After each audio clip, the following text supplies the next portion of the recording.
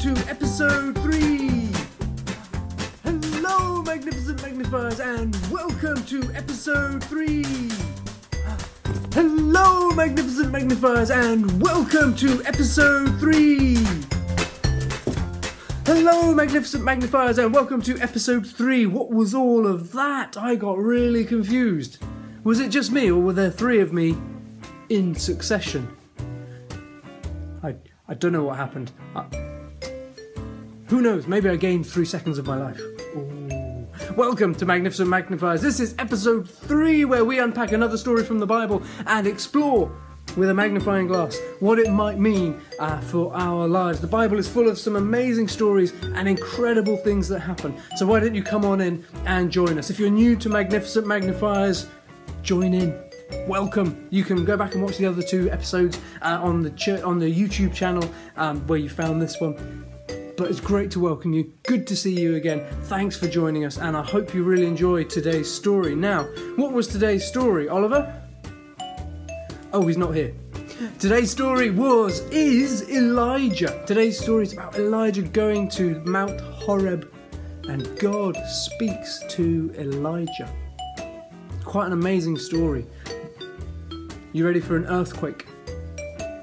You ready for some wind? You ready for some fire? And you ready for a shh? You ready? You sure? Definitely? Alright, here we go. Come and join me for the story.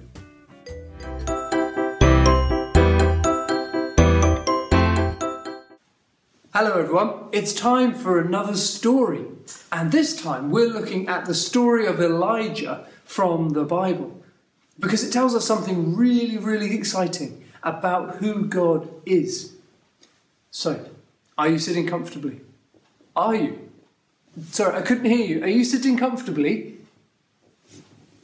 Excellent. Then if you're ready, I'll begin. Once upon a time, there was a man called Elijah. And Elijah went around from place to place, telling people all about the things that God would want to say to them, encouraging them to make the good decisions and do the right things by God.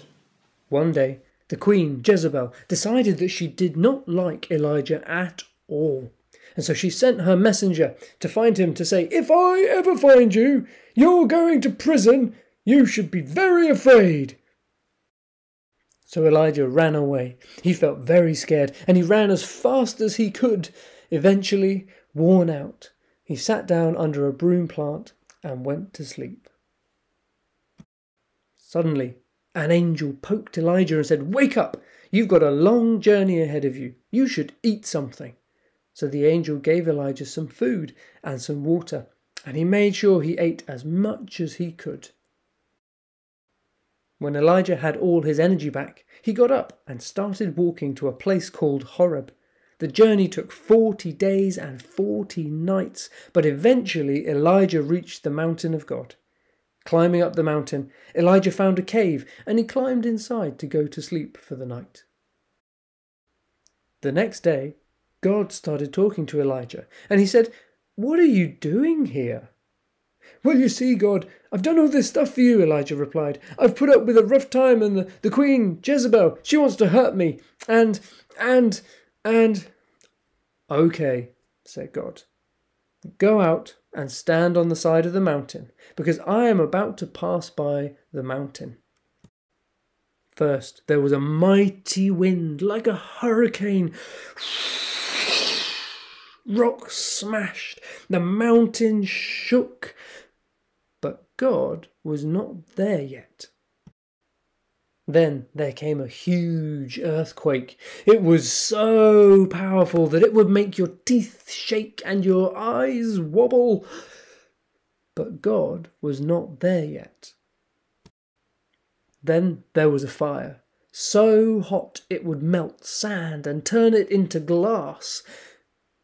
But God was not there yet. And then there was nothing. No, wait, there it was again.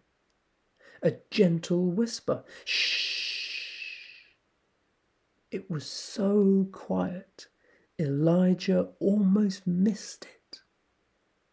God had arrived and he started speaking to Elijah. Wow, what a story! Elijah was used to knowing what God would want to say on things, but now he's had a masterclass in hearing from God himself. That's just amazing. Now Elijah had had a bit of a tough time before all of this happened. So God was really keen to let Elijah know that even though things were difficult, he was still able to speak to him and encourage him and help him out in the situation that he was in. It's amazing that God could have been so big and could have been so strong, and yet God wanted Elijah to know that he was gentle and he speaks clearly. The end.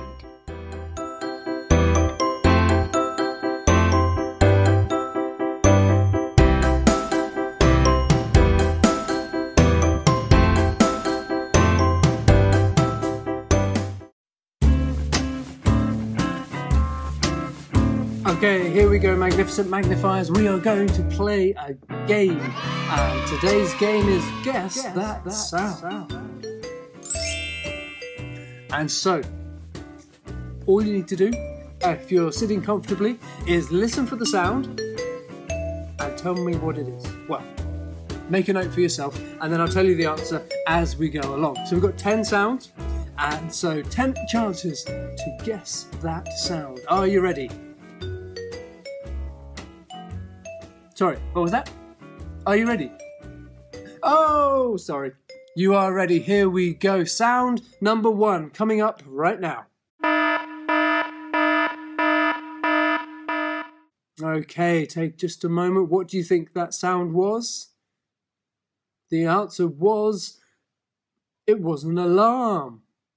Sound number 2, here we go.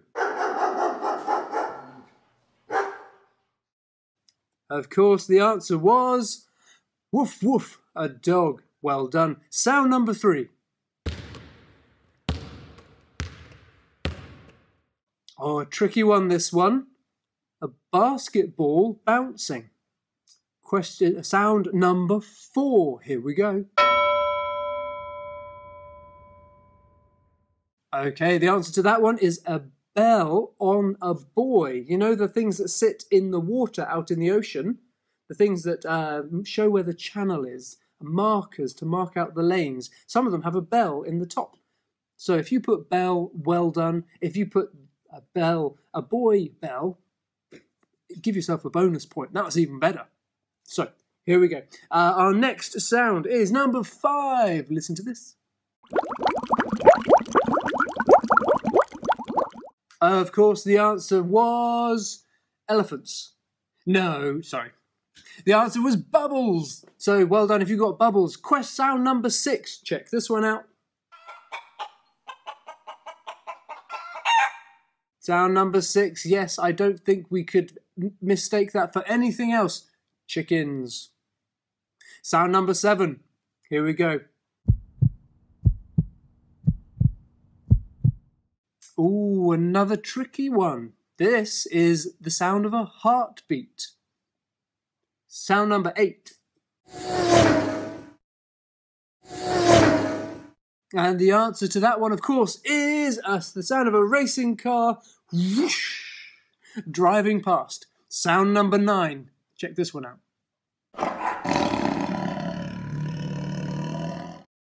Of course, it's a tiger roar. Well, if you put lion, that's close enough because they sound a little similar, don't they?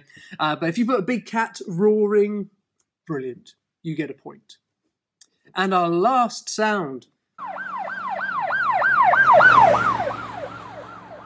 Okay, the answer to that one happens to be a police car siren driving past. But a police car siren. So well done. Add up your scores out of 10. Give yourself a little round of applause. And if you got 10 out of 10, well, maybe you could ask your grown-up if you could have a special treat. I should stop saying things like that, shouldn't I? No, I should say it more often. Anyway, that was our game, Magnificent Magnifiers, and it was all about Guess that sound. Oliver, whichever side you're on, back to you. Welcome back, magnificent magnifiers. I hope you enjoyed that. The story, followed by the game. Did you get all 10 sounds? Good job. However many you got, some of them were tricky, weren't they? I mean, a heartbeat, a bouncing basketball. Whose idea was that? Oh yeah, wait, it was mine. So, welcome back, guys. I hope you've enjoyed those last couple of segments and the story of Elijah. We're thinking about God speaking to people and sounds and the way that we might hear God today. But I want to help us along with some actions to a little phrase, and it literally is this: God speaks to us. Do you want to join me in that? Come on, let's have a go together. God speaks to us. All right, let's do that one more time, just so you've had a chance to memorize it. God speaks to us. All right, well done. That's great. We're going to use that phrase a couple of times through our next little conversation as we go. So don't worry, we'll do it a couple of times when we get to it next. When you think about God, what comes to mind? Is he big? Is he powerful? Is he dangerous? Is he scary? Or is perhaps he's happy and he's talkative and he likes spending time with people? What we think about God often shapes how we might talk to him. Now, if you were talking to someone that you love, your mum, your dad, your grandparents, your brother or sister, even if they're winding you up at the moment, I know you love them, or maybe your auntie, your uncle, someone, amazing friend, someone that you love, it's really easy to talk to them, isn't it? Chatter, chatter, chatter, chatter, chatter, chatter, chatter. Just remember when you're sat next to your best friend in school and your teacher keeps looking at you going, "Would you please stop talking?" Or was it just me when I was at school? No, did you do it too? You know what I mean. When we're talking to someone that we love, it's really easy to just chat and talk and there's nothing to worry about. Everything is great. Play games, hang out together, wonderful. And that's like God. Because he loves me, I can be really chatty with him and he can talk to me as well.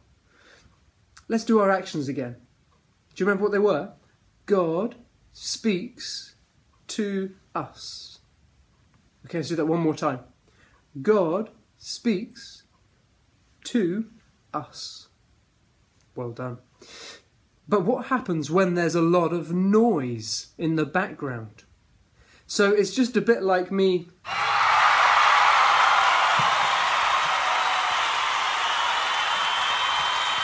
Can you hear me? Were you able to hear me then? What was that noise? Where did that come from? Look, like I was saying, it's great to be able to talk to each other, but it's really hard to talk when there's lots of...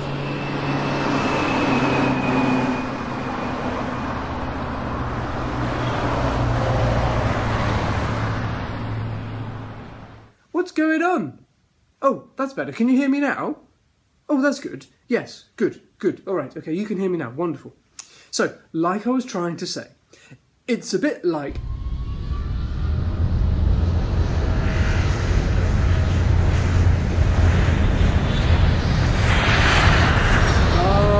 Silly aeroplane. Why is he so loud? He keeps interrupting my thought. It can be really hard, can't it, sometimes, to hear someone when there's a lot of background noise. What did you all say? I couldn't hear you. You probably couldn't hear me over all of that racket that was going on around us. As we saw in the story of Elijah, God invites us to listen, to see if we can hear him. He's not in the big, the loud, the noisy stuff, like the earthquake, like the wind, like the fire, but he's in the shh, that still, small voice. We can hear his still, small voice, though. And we can hear it through sometimes an impression on our hearts, sometimes through the wisdom that other people bring. When someone says something that's very wise and you just go, that was right. By pointing us towards Jesus. Anything that kind of points us towards Jesus is what God has in mind. And quietly whispering to us, just like God whispered to Elijah. It was a still, small voice. Not a foghorn, not a megaphone, not a dangerous sound, but a gentle and a kind sound. Let's do our actions one more time. God speaks to us. God speaks to us. Well done. And how can we know it's God? Well, two really important things. We sense his presence with us. God can be known. He's active and alive today. You can know God's presence with you. And it's full of joy. It's always full of joy. And it's always wise too. God would never ask you to do something foolish, silly, unwise, dangerous, stupid, anything like that. God's not speaking to us like that. He doesn't want to encourage our hearts to do foolish things. He wants us to grow and become wise. And that's why he speaks to us too, so we can grow and learn from him. Last time, God speaks to us. Very good. One more time. God speaks to us. Well done, boys and girls. That's fantastic, magnificent magnifiers. So remember that God speaks today. And he can speak to you as well as speaking to me. If we ask him and we listen, God is speaking and he loves to talk and to chat with us. Thank you for watching. This has been Magnificent Magnifiers episode number 3, and we'll see you again for our next episode.